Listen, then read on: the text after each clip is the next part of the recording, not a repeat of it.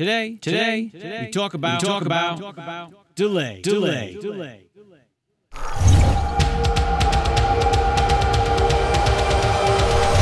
What's happening, guys? Welcome back to another video on the channel. As promised in the last video in our audio series on Echo, today we're going to be talking about delay. So Echo and delay are very, very similar. As a matter of fact, I don't know that I can tell a difference other than some of the small nuances when you're working with the effect as far as the knobs and the dials and that kind of stuff. I think I would generally choose a delay over Echo, but they're both going to give you very similar results. So again, as a lot of these effects are, it's the kind of thing where you're going to have to play with it on your clip and see what gives you the desired result that you're looking for. But hey, if you're new here and you're just getting going on this audio series here, my name is Jay Lowski, and on my YouTube channel here, we talk a lot about DaVinci Resolve, getting started, tips, tricks, all that kind of stuff in DaVinci Resolve, because let's be honest, it's a tough program and there's a lot to learn, right?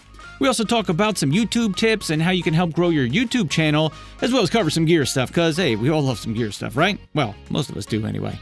So without further ado, we are going to jump into DaVinci Resolve here. We're going to throw the delay effect on a couple sample clips here, give it a try, and see how it works. We're going to get started by going over the whole window, and I'm going to explain each and every knob and button to you, just like we have in the rest of our audio series videos so far. So if you guys are finding this helpful, go ahead and hit that like button for me, would you? Hey, subscribe while you're at it too, and hit that bell too. Let's jump into Resolve and check it out. So here we are in DaVinci Resolve, and real quick, again, any audio work, I'm always going to go ahead and use a good pair of headphones if you got them, or some AirPods or whatever you might have that might be a little better than your computer speakers. So I always use my headphones, got the Sony, what are these guys? I forget what they're even called. They're so old. MDR V6. So if you're interested in those, you can check out, link in the description. So we are in the Fairlight tab here, and if you want to get into the Fairlight tab and you're not sure how to get there, come and click on these little musical icons down here at the bottom of the screen. That'll bring you into the Fairlight tab. Next thing you want to do is make sure that you've got your mixer open. If you don't, come on up to the top of the screen here. You should see this mixer, and go ahead and open that up. If for some reason you don't see mixer here, you can come over to Workspace, Show Panel in Workspace, and make sure you've got mixer checked on.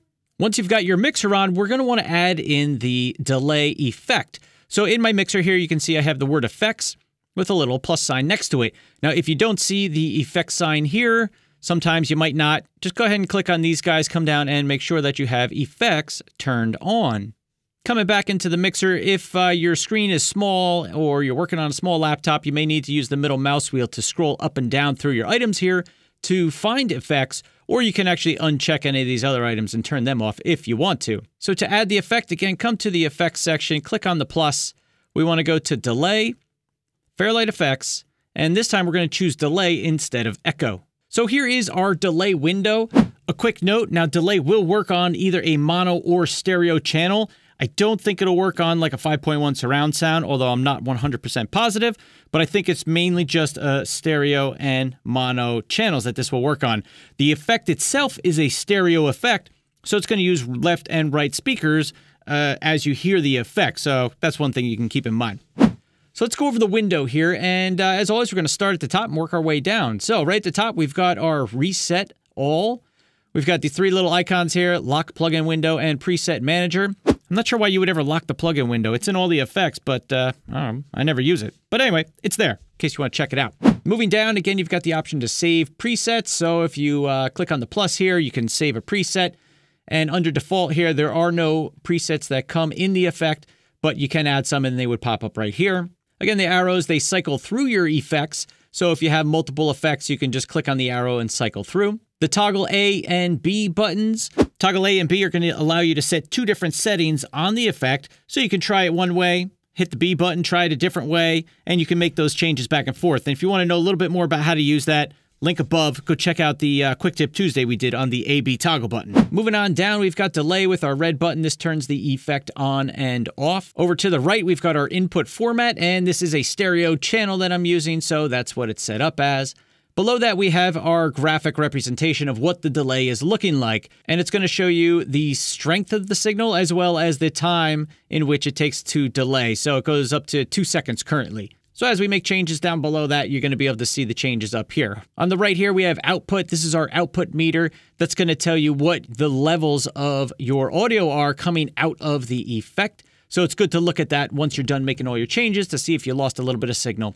A quick note, sometimes you do lose signal as you're running your audio through various effects, so you may need to boost the gain back up or increase the levels a little bit just to kind of gain back what you might have lost through processing of a particular effect. So good thing to know. And moving down to the bottom section here where the meat of the effect is, we've got our filters right here. And we've seen these before. This is a high cut filter, so anything that is above wherever we set it is going to get cut out, and anything that's below that amount will pass through into the effect. And likewise, the low cut is going to cut out anything below a certain frequency and allow anything else to pass through it. So if you're not sure where all these frequencies fall, definitely think about EQ, and link above, you can go check out the video I did on EQ to get a little more info about that and where frequencies are and where you might find various things in those frequencies. So the next two sections here, right and left, this is where the sound will be going on this particular channel, left side and right side. And the settings are the same. So we have delay time. Delay time is how long do you want that initial delay to be?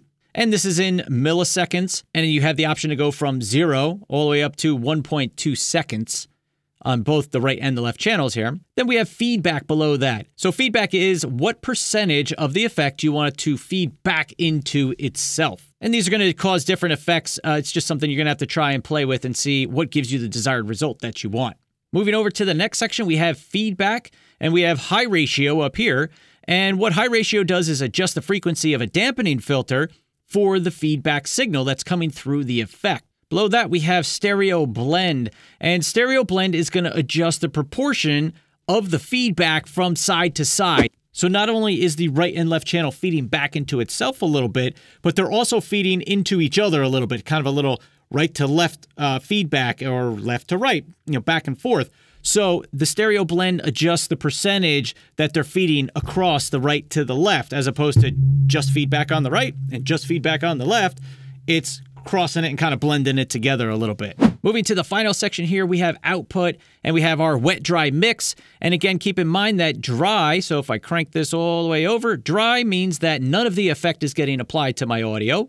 And if I cranked it all the way up, that means 100% of the effect is being applied to my audio on this track. And to reset any of these, you can just go ahead and double click it and it's going to reset it to the default settings. And looks like default here is about 30%. So I would try that, see how it sounds, and kind of adjust to taste or make adjustments based on what you're looking for.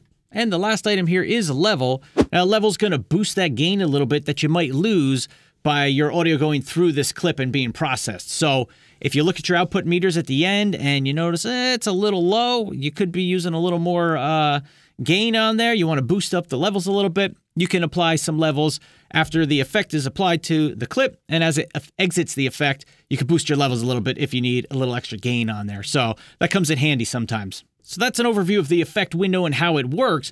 Now let's get into that sample that you saw right in the beginning. We're going to just come up with some settings, and it may not match what was there because I might change it by the time I finish this video.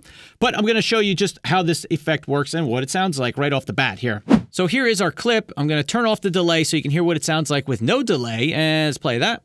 Today, we talk about delay. Okay, so today we talk about delay. Now, if I turn on the delay, let's just see what it has. I'm going to hit the reset button here. Just with its default settings, what do we got? Today, we talk about delay. All right, so you notice the delay time is not that long, and keep in mind, when it comes to delay, it's saying the same thing over and over again. It's not like reverb where it's bouncing around and you're getting reflections of the sound. It's actually taking the same thing and repeating it, very similar to how the echo works that we talked about last week. So in here, it looks like the delay time is pretty short. So now let's try making that delay time a little bit longer and just seeing what we get. So I'm going to come up here and let's say I want to come up to, I don't know, let's say around 700 milliseconds, 702. I don't know, let's try that. So we'll put this somewhere similar, see how that sounds, and we'll play through that. Today we talk about delay. So you can hear how it fades over time. There's a bigger gap between the delay sounds where we hear it, I say it once, and then it'll delay and say it again, and say it again.